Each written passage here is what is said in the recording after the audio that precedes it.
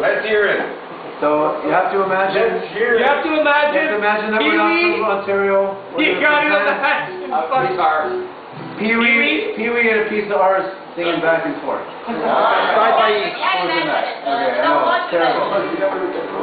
Okay, so this is. We have to visualize. Yeah, you have to visualize. This is Pee-wee and John. $100. This is Pee-wee and Guy Jolie speaking. Pee-wee and Guy Jolie. Pee-wee and Guy Jolie speaking at Temiscaming. After many pints. After many pints. Okay. I don't believe it. If I had $100, if I had $100, I'd buy you some Inuit art, maybe a nice little soapstone seal. If I had $100, if I had $100, I'd buy you some poutine and some Tupperware to put it in. If I had $100, we'd each have 40 bucks. Hey, wait, that's what not you speak in Ontario, eh? Brown Ricky. If I had $100, I'd buy a Chevette and soup it up. Yeah. If I had $100, we'd drink Mr. Clean and puke it up. If I had $100, we wouldn't have to eat craft dinner. C'est dommage. Je t'aime le craft dinner. Avec fromage? Avec fromage blanc. Too bad. That stuff is terrible for you, man. Oh yeah, like you were the king of cuisine. You know this guy eat breakfast, lunch, and dinner? A Joe Louis and a Pepsi, that's it. Conventional cakes, man, it's delicious. But I must say, it was very hard to dip the Joe Louis in the can. What? It's very hard to dip the Joe Louis in the can. I go to the dining room.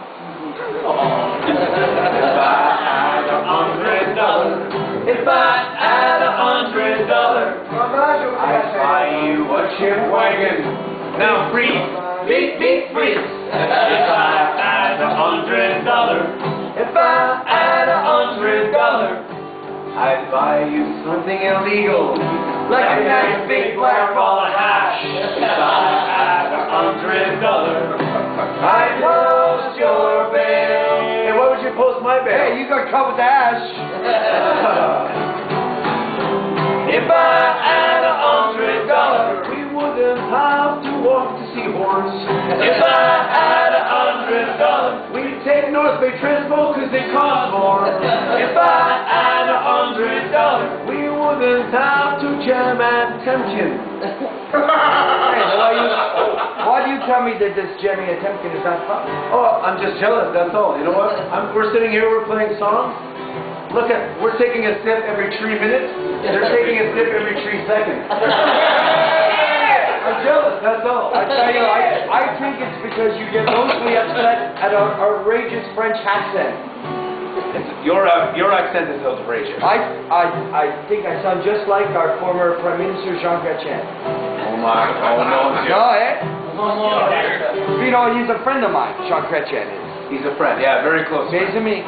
We flew from the Temkin International Airport to Zimbabwe.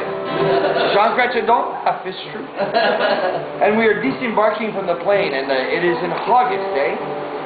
And it is hot. Do you know how hot it is in August, eh?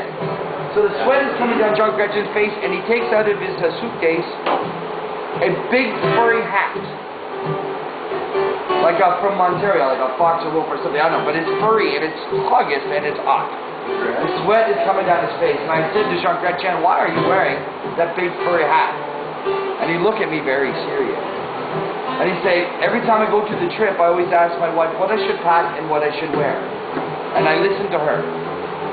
So last night I was taking the trip, I was packing, my wife said, where are you going? I tell her Zimbabwe. She looked at me, say, where the fox at? Where the fuck?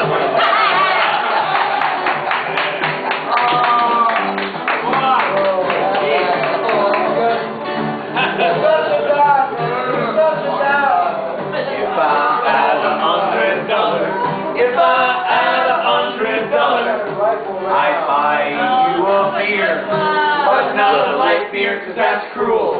If I had $100, if If I had $100, I'd buy you a monkey. What the heck am I gonna do with a monkey? Hey, why don't we do what Phil used to do in Temiscaming, man? Spank the monkey. Yes, spank that monkey! If I had $100, I'd buy you a cure for BD.